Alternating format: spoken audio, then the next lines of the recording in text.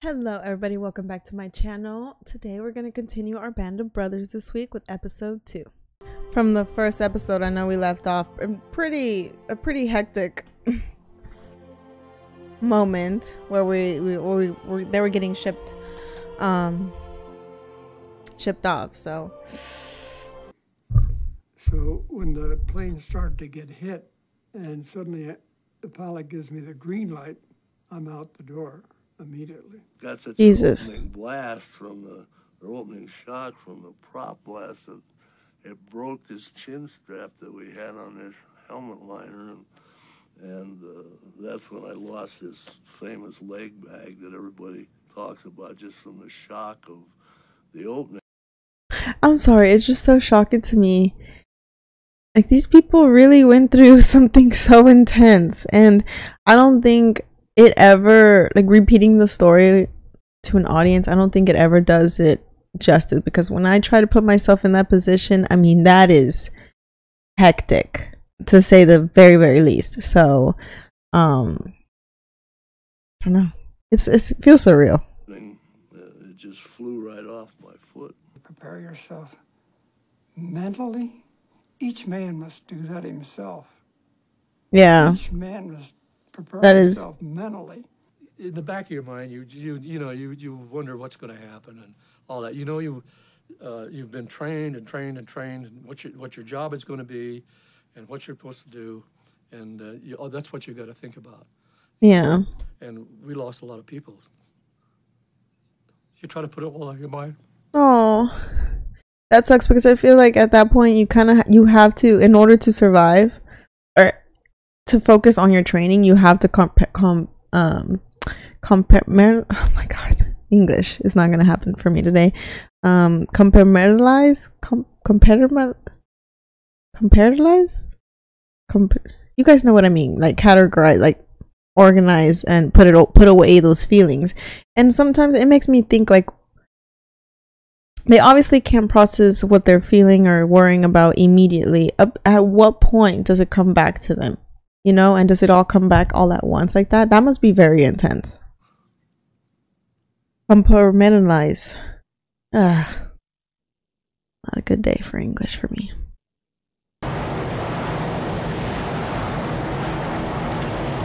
I don't know, guys. I don't know. That's so scary. And remember, most of them volunteered, right? I like how the camera is shaking to give us that rockety effect too.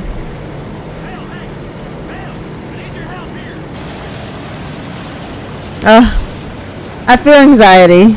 I do.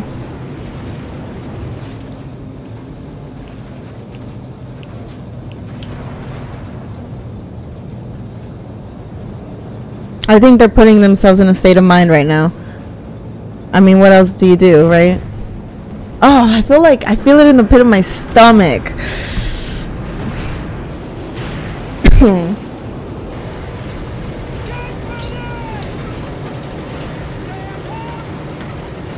Here we go. This is what all the training was for. This is what all of it is for.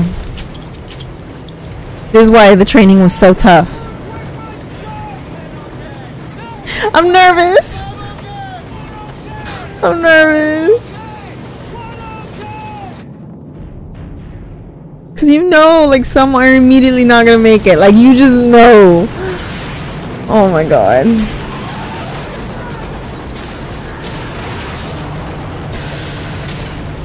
And I mean, that's what you're following. You know what I mean? Like, that's what you have to maneuver.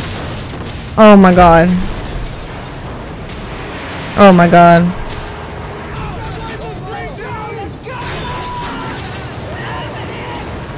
Oh my god. Already. I mean, I think you have to fly until you're at the drop zone, right?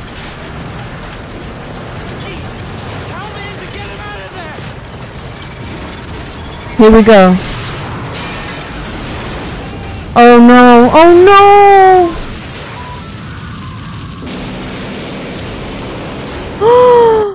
That was scary. That was intense. No. if they would have just like literally a minute before.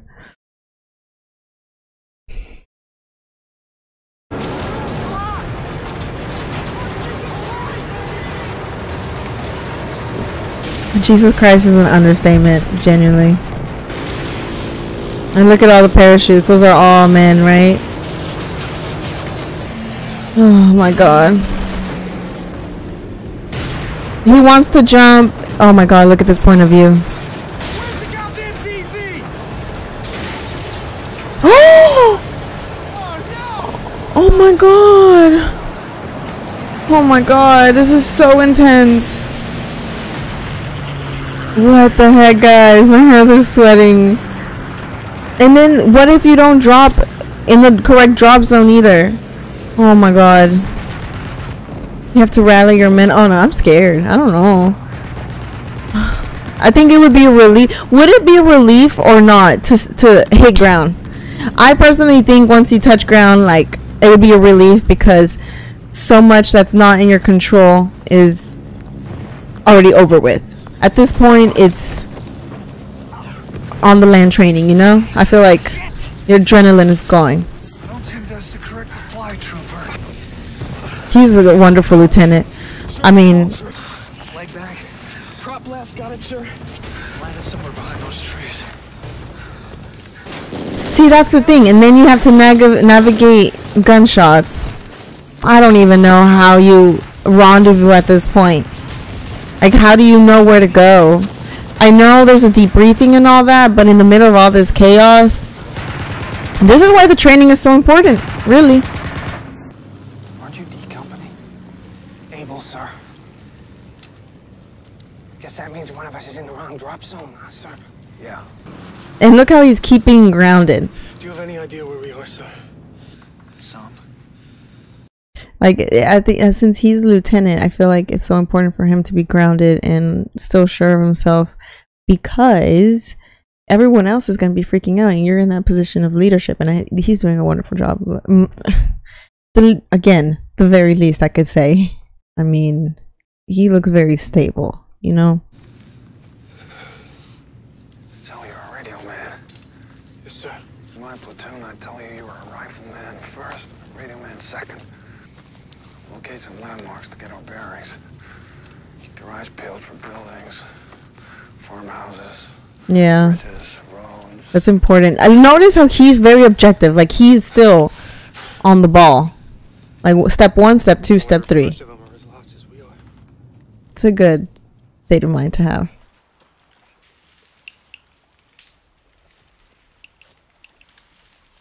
Oh, thank God. Okay. Winners? Is that you? I'll be running to him too, though. I'm not gonna lie. Any weapon? No, sir. Where the hell are we? Sir, I saw a sign back that way. It said San Merrick Lee's. You know what? That's 2 already that lost their leg back. And then we saw the gentleman in the beginning say that he lost it too. So I'm thinking this was a common thing where they would jump and lose their stuff. That's like to add more to the stress. Like, you're dropping in basically with he has a knife. A knife. Terrifying. We're about 7 kilometers away from our base. 4 hours away from when we need to have it secured. So, we got a lot of walking. Damn. Okay. Quick maps. 7 kilometers, about 14 miles, and 4 hours to do it. So 60, 120, 240. If my calculations are correct, that's about 7 minutes a mile. Yeah, I think I'm wrong in that. Okay. You guys get what I'm trying to say. It's not a lot. It's not a lot of time. You men will stick with us until we find your unit. And we don't clear those routes, our boys ain't going nowhere. 5 of us ain't gonna secure a road. That Louis don't even have a weapon. Louis, Lieutenant. Lieutenant, is that you? Oh, thank God. You in the hall up front. What the hell is hall? Now he has to deal with about 2 units, so his men are trained. The other men, like you said, I would have told you, oh, you were rifleman first, radio man second. They're trained differently. Left it. Go. Start here. Wait for my command. Are they civilians or no? It seems like they're commanders or something. Oh, that wasn't on his command. This is exactly what I was afraid of. That his men know his command. You know, things like that. Like he knows how his men work. This guy, for example, I don't think he was part of the unit. Not very good with faces. So, and now we see that kind of behavior. It's just really important. It's really important that they listen to him. Next time I say wait for my command, you wait for my command, Sergeant. Yes, sir. Fine, Quaker. I can't believe we're dealing with this. That guy's problem. So besides having a shitty name, what's his problem? None of your fucking business, cowboy. Damn. All right, let's move out. I mean, we're in this together. We don't gotta be like this. He didn't have a weapon. What's he gonna do? Shout at him? Shouts at me for killing Krauts. He just wanted you to wait for his command. Joe, you don't even drink. I have heard. I mean, again, I have heard from, you know, people I've known that've been in the service that is a big part of the culture is the drinking. So I can see how if the lieutenant doesn't partake in that, it could kind of exclude him a little bit. And a big part of being the leader is you have to create that rapport and that bond with whoever's under you. So that could cause some separation. But at the end of the day, I would objectively look at the skills rather than like, hey, can he drink 5 bottles or not, right? But yeah, it sucks that they're viewing him like that because I feel like he's very capable. Damn. Anybody need supplies or ammo? Now's the time to get it. It sucks, but yeah, that's kind of how you have to look at it. Yeah. You okay? Yes, Sergeant. Well, let's go. Oh my god, his leg. Hey, I promised my kid brother I'd fetch him back a Luger. It's the Navy. The landings have started. Let's go. Let's move it out. You just gotta learn to return his fire is all. Just gotta realize it ain't about you. Yeah. Well, if you shut your yap. Oh. Yes, I remember him now. Okay, I understand. I'm sorry. I'm really not good with faces or names. Never have been. I don't think I will. But I understand the rage, a sudden emotion of why he just sprayed at them like that, like the anger and frustration. I get it. I get it. Yeah, this goes way deeper. I mean, they're losing brothers, family members. Like it's hard. I mean, Where are you from, son? Eugene, Oregon. Gibbs, what are you doing in a Kraut uniform? My family answered the call. All true Aryans should return to the fatherland. oh shit. Going up to 41. You're shitting me, right? Yeah, that's crazy. Fraternizing with the enemy. Get over here. I was born in Eugene. Huh. I never thought that was a thing. I honestly didn't. That's crazy. And now he's gonna be in prison, basically, right? Wow. What's going on? What's the holdup? Not sure. Why will get your tenants got something to do with that? Lieutenant Mia? No one's seen him, or anyone from this plane. Wouldn't that put you in line to be the next commander of Easy? Yeah. Hey, Lieutenant Spears. Can't believe it. What happened to his plane? Got assembled. Still waiting for orders. You got some cigarettes? That's when I was at Monarch tooling propeller shafts. No kidding. This is a good picture because it really just shows that, just like he's like, oh, I hate it. Like, we answered the call. Like, he's also, you know, serving his country. And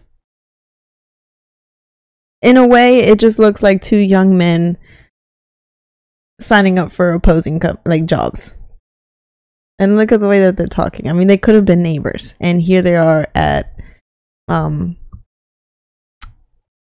each other's points. What are the chances of that, huh? You and me, 100 miles from each other, working at practically the same job. Jeez. Yeah, that's what I'm saying. We're waiting. Crazy. Crazy. There you go. He's about to die, isn't he?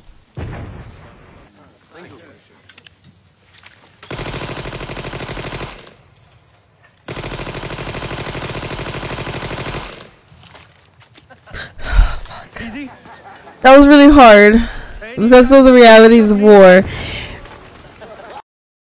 If you guys don't know me, and you don't know a little bit of my habits, when I'm smiling in very uncomfortable situations, it's because I'm uncomfortable. It's just an automatic response. It could be a very tough scene and I'll be smiling, not because I think it's lighthearted or funny. I just... reaction. Major Strayer wants Easy Company CO up front. Well, I guess that means you, Dick. In Berlin. I mean, after what he just saw, yeah, he just went, killed everybody, and is walking back. Let's say right around here, sir. Think Easy can handle it? Yes, sir. My guess is they're doing some terrible damage there. Major Strayer wants to take him out. Here and here. The Germans are in the trenches. How many crowds do you think we're facing? No idea. Yeah, that's a lot. That's reassuring, right? TNT along with us. Just like the guns. All right, let's pack it up, boys. Yeah, I mean, Shouldn't you be outside with the other Able Company guys? See you around, Hall. oh, there's a lot of dynamic here because I mean he didn't train with the Easy Company, so it could also make him like the Easy Company could maybe like exclude him a little bit because you weren't there sweating with them, right? Going up and down those hills and fighting together with them, so he has to earn his stripes in there, I think. But again, I don't know, we're missing a lot of men and we already have an objective and you have to make sure you do your objective so that way everybody else can survive basically, because if we don't take the machine gun guy out, everyone's gonna be under fire. So that's pretty... When you see we captured the first gun, I want you and your TNT as fast as possible. Yes, sir. Lieutenant, sir? I was wondering, sir, you need an extra hand? What's your name, trooper? Lorraine, sir. You're with me, Lorraine. Captain, second... Oh, he wants in. I don't know. Honestly, since the drop, my heart's been feeling heavy. To think what they're gonna face, it's a lot. This is heavy stuff.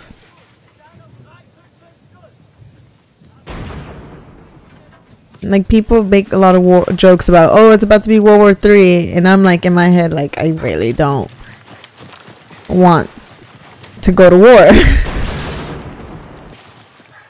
Take Ranny, envelop right, give covering fire. Lorraine, on the machine gun. Oh, You have to know exactly what he's saying, like the commands and everything.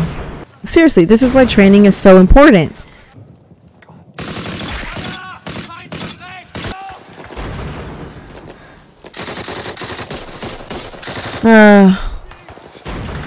Come on, come on, come on. I mean, I personally still can't see anything, but come on, come on. I'm so anxious.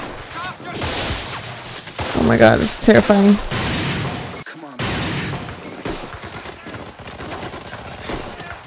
It's true, it all has to work together, right? The distraction from the right so you can get him from the left.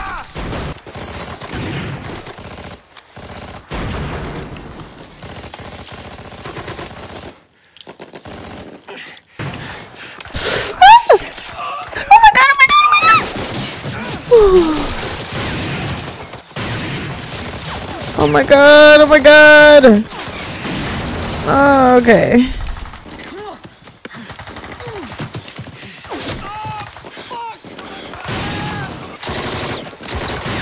Ooh. Looks like Lorraine needs some...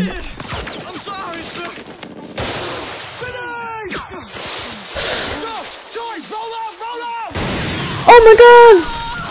One lucky bastard, Joe. Holy shit!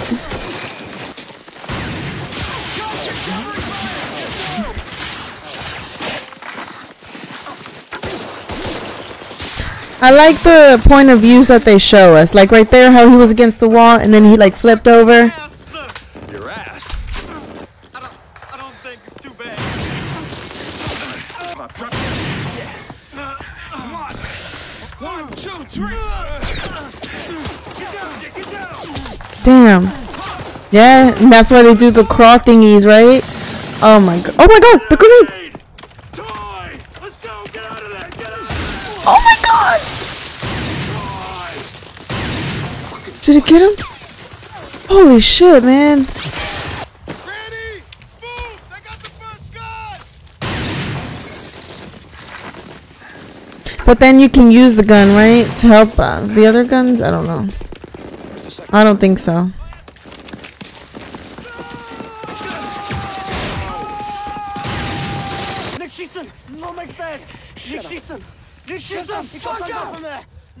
You have to make a decision, and it's gonna be like a moral decision.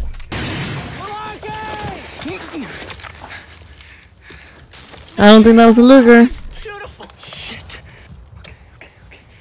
Yeah, now what? Now what? Now what? Oh, because he wanted it for his kid brother, right? Oh shit! Nope! Nope! Nope! Nope! Holy shit! Yeah, I don't know about that decision. Hey, Sarge? Yeah, You think this is a ticket home? maybe. See what I just got here. Yeah, it's just a reminder of the mentality that this is for glory, you know? I don't know what's going on, but I mean, that looks like a big explosion. Oh, it's just to turn, break it up. Okay. That was cool. I don't mean to say war is cool, but like the way that they like the lieutenant kind of just destroyed it. I like, again, this point of view. This camera work shows how hectic it is. Like, it really does. I think the reality of it is that during all of this, it would be hard to keep, like, to know exactly where you are, where you're supposed to do what's what. You know what I mean? Like, there's a lot of debris flying everywhere. There's a lot of chaos and confusion. You have to know your next step, right? So, I like the camera work because it shows how chaotic it is. How about you, Malarkey? Okay. Keep your head down. Damn. Fire in the hole. Wait, did he just get shot at? He did. Damn.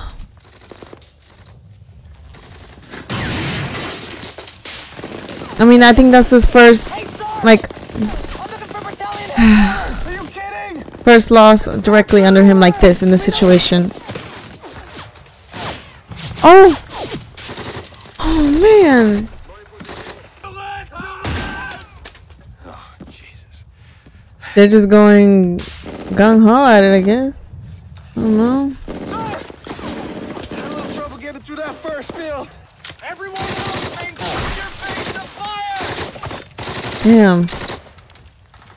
Okay, back to battalion. Go, go. That's it. Job done. I figure there's maybe 40 or so crowds still manning 3 MG-42s to the rear. Hey, Popeye? Oh, Popeye made it. Yes, sir. Yeah, probably there's 40 left. I think we need artillery or maybe mortars might do the job. By nightfall, 2nd Battalion had secured Saint-Marie-du-Mont. We had an hour to rest and scrounge whatever food we could before we had to move south and secure the town of Couleville. Sir, if you have a reservation someplace else, I'd be happy to go. Is that an ammo box? Evening. Hello, sir. Something dying here? Any word on Lieutenant Mean yet, sir? No, not yet. Don't that make you our commanding officer, sir? Yeah, it does. Joe, the lieutenant don't drink. Yeah. It's been a day of firsts. Don't you think, Garnier? But you know, see, that created a bond right there. Right there. Like, like, after what they've gone through, there's definitely a mutual respect. I mean, there should be. Oh, Sergeant? Sir. I'm not a Quaker. I'm glad he said something. Lancaster County, he's probably a Mennonite. He knows how to talk to his men, and that's so important. What's on your mind? I lost a man today. Yeah. A John Hall, New Yorker. Damn. He's a good man. Man. Not even old enough to buy a beer. Not hungry. I mean, it would make me feel sick too. Yeah, like, I understand that. I sent that map up to Division. I think it's gonna do some good. Make it more worthwhile. Oh, I feel sad, y'all. Like, you know, like the heavy responsibility of being a lieutenant or commanding officer, that these men are on your shoulders. Their lives are also on your shoulders. That's why it was so scary when the other guy, the other lieutenant, couldn't read a map. You know what I mean? Can you imagine in a real world situation the consequences of that? That night I took time to thank God for seeing me through that day of days. Yeah. And prayed I would make it through D+1. I promised God and myself that I would find a quiet piece of land someplace and spend the rest of my life in peace. Yeah. Oh, how heavy. That's beautiful that we're seeing his thought processes. I think anybody who's lived through war truly just wants peace. Oh, and the following medals were awarded. Popeye. Lieutenant Richard Winters, yeah. Oh, wow. It just shows like the knowledge of Lieutenant Winters. Another heavy episode, but to be honest, this was a beautiful one. Like this show's gonna get me. This is gonna be a good, like, it's a good show. I already know it. I know it. Anything involving World War II really, it's just one. I keep saying it, but it's just one of those events that feels so unbelievable. Like I can't believe the tragedy and everything that happened. So many times, like whenever I first, you know, when I was little and we first read the Diary of Anne Frank, I remember just crying. And then I did my own research, and I just cried some more. And yeah, I don't know, the show is definitely gonna stick with me, I think, for a long time. You guys, I'm telling y'all have some good picks. I'm glad I started this YouTube channel thing going on, because I would have never discovered the show, to be honest. But yeah, this is definitely gonna be wonderful. I like how they're showing, really, I like how it starts off with real life veterans telling you their experiences, so that way you can tie it into the episode, because I think they did a really great job here in doing that. You know, with the leg thing falling off, and then notice how the chin strap was just hanging out. And so, you know, it does feel like they took these real life experiences to heart and wanted to tell the story, and I think they are successfully doing that. So another wonderful episode. Let me know your thoughts down below on it.